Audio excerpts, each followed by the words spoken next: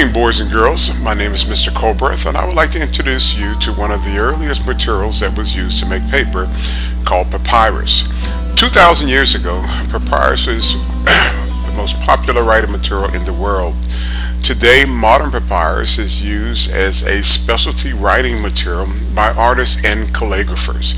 Papyrus, from which we get the modern word paper, is a writing material made from the papyrus plant, a reed which grows in the marshy areas around the Nile River. Papyrus is used as a writing material as early as 3000 BC in ancient Egypt and continued to be used to some extent until around 1100 AD.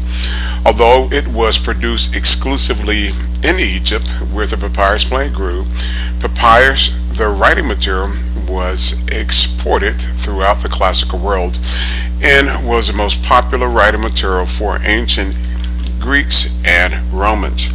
Papyrus sheets are made by arranging two layers of papyrus, one on top of the other at right angles. The layers are then pressed together, and the gum released by the breakdown of the cellular structure acts as a glue which binds the sheets together. In ancient times, several sheets of papyrus were joined end to end to form a roll. These rolls, get this, could be over 100 feet in length and were the more common form of papyrus in the ancient world. The ancient library of Alexandria was the home of thousands of papyrus rolls containing the literary works of ancient authors. Papyrus was also the medium of the New Testament in the early centuries after the death of Jesus Christ. Christian texts were often in the form of codex rather than a roll. A codex contains several leaves bound together, much like a modern book. Papyrus eventually gave way to parchment and later paper. The large plantations in Egypt which used to cultivate high-grade papyrus for manufactured disappeared, and wild papyrus also began to disappear as the climate of Egypt slowly changed. Fortunately for modern scholars, the dry climate of Egypt has preserved thousands of fragments of ancient papyrus. These fragments form the basis of the field of papyrology, the study of ancient papyrus. Papyrus texts offer scholars new literary resources as well as documents such as letters, government records, contracts, which give much insight into life in ancient Egypt. The papyrus plant grows wild in Egypt in the marshes along the Nile River. And in the ancient world, paper was made exclusively from high-quality papyrus grown on plantation. As a result, modern papyrus, which is made from wild plants, is a lower quality than of ancient papyrus. Papyrus reeds, well, here you have a photo of papyrus reeds growing at the University of Michigan Botanical Gardens. In ancient times, the entire plant was pulled from the root at harvest time. It is unknown at what time of the year the ancient Egyptians harvest papyrus, or whether mature papyrus was preferred over young papyrus. A stalk of papyrus is clipped near the base in this photo.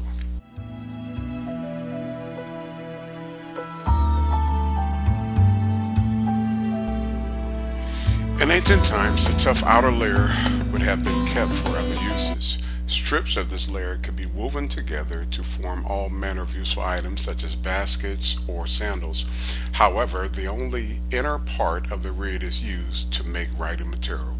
Peeling the outer layer of the papyrus is a photo now in view. In this photo, you can see from left to right an unpeeled papyrus stalk complete with flower, 2 peeled papyrus stalks, and several strips of papyrus green outer layer. The overview shows the stalks peeled as well as unpeeled. Once the outer layer is removed, the inner part of the reed is cut into strips. No one is completely sure what method is used in ancient times. Rather than cutting the reed, as shown here in this photo, some have suggested that the triangular stalk was peeled into strips. Cutting the papyrus reed into strips is the photo now in view. These strips, once cut, should all be around the same length and thickness in order to create a consistent shape for the sheet. This is the photo now in view. Soaking the papyrus strips is important for softening the papyrus and activating the plant's natural juices, which acts as a glue to hold the strips together. In ancient times, it was thought that the mystical Nile waters were essentially to the papyrus making process, but any water will do. After they have soaked for a few days in water, a wooden rolling pin is used to drive out the water and flatten the papyrus strips. The strips of flattened soaked papyrus are laid out in 2 layers perpendicular to each other. This technique is absolutely essential to papyrus making and is what gives papyrus its characteristics, look, and feel. Here each strip overlaps the next by 1/16 of an inch. When the strips have all been laid out, they are covered with a sheet of linen and felt, and then sandwiched between 2 boards in a press. The sheet will remain in the press for a few days until it is dry. The sheet is kept in a press for a few days, and the felt is changed daily to aid in the drying process. When the sheet is dry, it is removed from the press.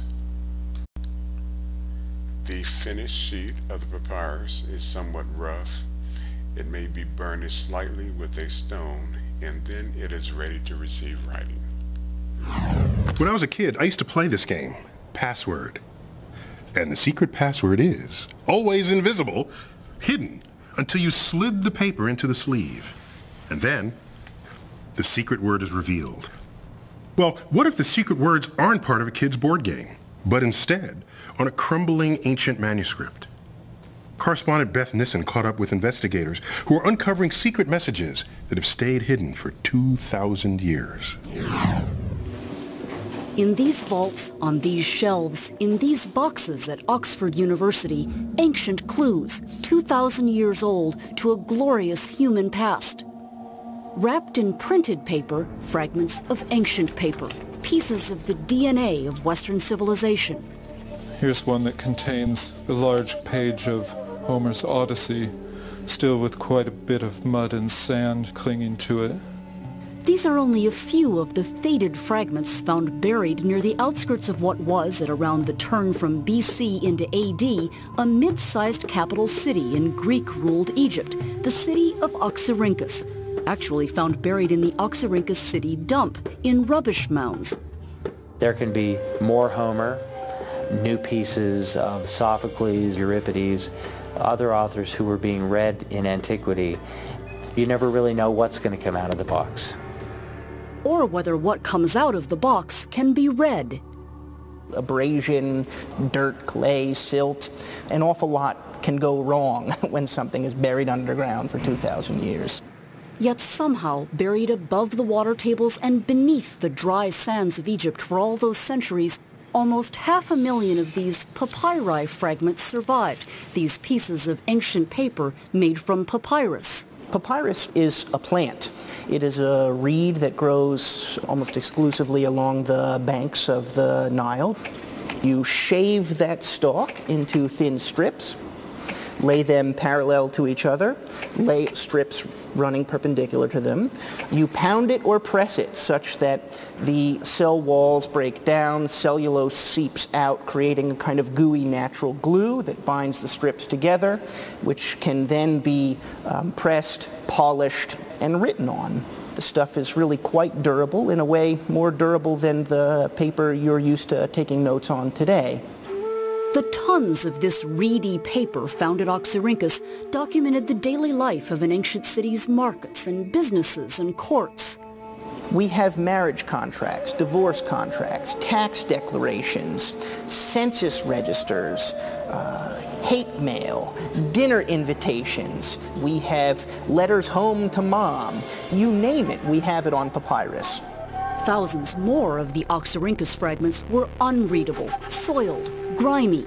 Because this is a rubbish dump, things get charred if burning waste was put on top of them, or stained. Or like this fragment, which looks at first like the work of, say, Jackson Pollock of Crete. The only readable word of Greek is just visible at the very bottom. You can read Christos. Yeah, there's Christos. Chi Rho Sigma with the bar above it, so that's the abbreviation for Christos. You know it's a Christian text. But much of it is totally illegible. And papyrologists assume there are letters there. Papyrus was too expensive to throw away unused and often had writing on both sides. But texts like this were a tantalizing, frustrating mystery. Really, you're never going to be able to publish a text like this. You can look at that under the microscope as much as you like, but it's just a complete mess. What papyrologists really needed was this, an equivalent to Superman's X-ray vision, a way to see through whatever was on the surface of papyri, ancient food stains, burn marks, mummy paint, see through to the writing underneath. Losses due to abrasion. As the ancient Greek scientist Archimedes is said to have said from his bath, Eureka. That stain is showing up. It's called multispectral imaging, a technology developed by NASA to see through clouds of gas in space. It was a significant step forward when a scholar at NASA's Jet Propulsion Laboratory decided to apply the technology to texts. Ancient texts written on papyri. The project today, see if multispectral imaging can help scholars at the University of California at Berkeley read part of an account of the Trojan War by the poet Dictys of Crete. Good morning, boys and girls, and welcome to Papermaking 101. My name is Mr. Colbreth, and I will be your instructor through this 15-step process on papermaking. It would be nice if this paper was green and had dollar values attached to it. However, I'm not a counterfeiter. See me off camera. But we are going to talk about some of the supplies that are necessary to make paper. First of all, in the kit that we have here, the supplies that were necessary is you have your screen, your papermaking screen, and your support screen. This screen will remain wet once we start the process. You also have your regular household iron. You have your vat. Your vat is going to be used to catch your pulp mixture to make paper. You have your support grid, you have your decal, and you have your Mechanica packet. Okay? So these are the ingredients necessary, along with the cloths to dry, the sponge to absorb some of the water. And if I did not mention a blender, let me mention the blender at this time. Our very first step involves us taking waste paper, tearing it up into small pieces, adding it to the blender, coupled with 4 cups of water. Here we have a measuring cup, size of 2 cups per. So we're going to pour the first cup of water in here. And then I have my good old Wright State thermos, and we're going to measure that all the way out for another 2 cups of water. And then we're going to add these additional 2 cups of water to the blender. And we are going to repeat this step 5 times. And then we're going to blend it for 10 to 30 seconds. So let's start this process now, and I'll repeat it 5 times, and I will come back to you. To put our screen support grid down. This is our screen support grid, so we're going to lower that into our vat. Okay. Next thing we are going to do, we're going to place the papermaking screen on the grid, and we want to make sure that this screen is wet. This is critical to the process. So we're going to make sure that this is wet. And then we're going to place that down. And then we're going to place our decal, our wooden frame, on top of the screen. Okay? So we're placing our wooden frame on top of the screen. Okay? And then we are instructed to make sure that it is agitated, the pulp, moving our fingers vigorously to get the fibers evenly distributed in the water.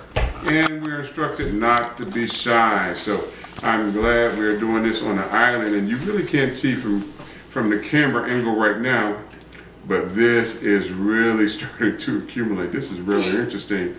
I'm so glad we have this as a project. This is a lot of fun. Yeah. Hey, I might be making paper at home, y'all. Y'all might be coming to me instead of the U.S. Mint. Okay, so we're going to keep on doing that. Then we are instructed to keep on agitating it with our fingers. So we're going to keep on doing that to make sure that it's dipped down in the water. Okay. Then we want to bring it up out of the water, and we want to drain it on the far side and just keep this whole process repeated until we have accumulated enough in here. Okay, so we're going to keep working this process until we have achieved our goal here, and then we'll be right back with you. Thank you. Okay, welcome back, boys and girls. We're going to continue our process here. And what we're going to do now, we're going to lift the vat, or not the vat, but lift our mold assembly out of the water near the far side, or bringing it to the far side and allowing it to drain. After we have allowed it to drain, we want to make sure that all the excess water is off of that, then we're going to actually kind of do the process. Have you ever seen a lot of the old gold miners where they did a sifting process and they lowered, I guess you would say, their assembly into water to distinguish what was dirt, what was gold? Well, we're going for gold paper. So what we're going to do, we're going to lower our mold assembly back into our vat, and then we're going to slowly do the sifting process like the old gold miners. Okay, you can see it's not totally emerged or submerged. Okay, I do apologize. But you can see paper is now beginning to form. Okay, can you see that there? Do you have a good angle on that paper? Okay, our wonderful assistants are just doing such a wonderful job. Our camera director, Alana Colbreth, and our stage director, Alyssa Colbreth, is doing a tremendous job. So I do appreciate their help. Okay, all right, so we're going to continue this until we have the consistency that we're looking for on this screen, and then we're going to continue from there. Okay, thank you, and I will get back to you shortly. So what we're going to do, we're going to let that drain, and then our instruction calls for us to lower this on the tray. Now once we lower this on the tray, what we want to do very, very carefully, we want to lift up our decal. Okay, now you want to keep in mind when you lift up your decal, a lot of your pulp is going to be attached to it. So you want to lift it up very carefully to make sure, wow, that it does separate clearly. Okay, now after this separate, I'm just sitting it there, it doesn't call for any instructions specifically. Then I'm going to grab my paper making mold support screen. I just gave it an extra name, and then we're going to lay that on top of our pulp mixture on the screen, on the paper making screen. Okay, and then what we're going to do with that, we're going to place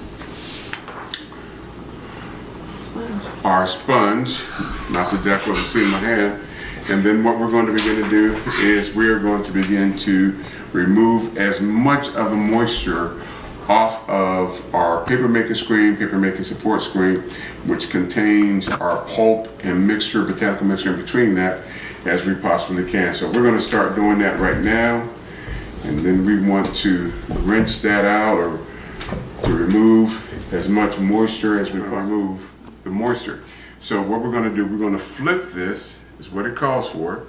Okay, and if this falls, I'm going to be just mortified, and then we're going to sit that down there. Okay, now what we're going to do then, okay, it calls for us once again to take a sponge. As you see here, we have the grade A household sponge, which is going to be used. Okay, so we're going to take that sponge and press it. We're going to repeat this step once again on the back side of your paper making screen to remove more moisture, and then we're going to rinse it out. As you can see, I'm still getting a little bit moisture, and until we do that, I think it calls for us to do this 2 or 3 times. Okay, now once we have done this 2 or 3 times, we want to carefully lift the corners of the paper making screen. Now this is a very super delicate process, so we're cooking with Crisco, and Same principle applies. If it is sticking, go to another corner. In that case right there, we're going to cover this. I'm a little short here, so let me see if I can do this evenly. Okay, so I'm going to slide that up. There we go. Okay, until we have the paper covered, and then we're going to move this to the ironing board. Uh-oh, forgot about the bottom part. Alright, so once we move this to the ironing board, I don't know if you caught my mistake there, but if you did, don't worry about it. I caught it. Okay, once we move it to the ironing board there, okay, then we want to iron it. Now, your iron setting is to be on high with no steam, okay? And once you start the ironing process, and once the steam begins to be removed from what your cloth that you're using to dry it, once the steam ceases to appear, then you are to remove both cloths from the top. Okay, you may have to repeat this several times here. Okay, as you can tell, if you can see this clearly, we still have a lot of steam that's still appearing now. But then once you have completed this process, just remove your dry cloths, and then you have completed the process of making paper. So just so we can get a glimpse at this, there's still a lot of seam in here, but I don't want to run out of memory on our camera, so I want to show you this, okay, by removing just a portion of it. So you can see it's still really wet now. Okay, so we still got a good amount of drying and ironing to do. Okay, so once again, welcome to Paper Making 101. This has been Mr. Cold Breath. I hope you enjoyed this block of instruction. Keep this in mind. Okay, you cannot use this paper, okay, for money making or anything illegal. But I hope you enjoyed the whole process of paper making. Thank you, and I look forward to seeing you soon.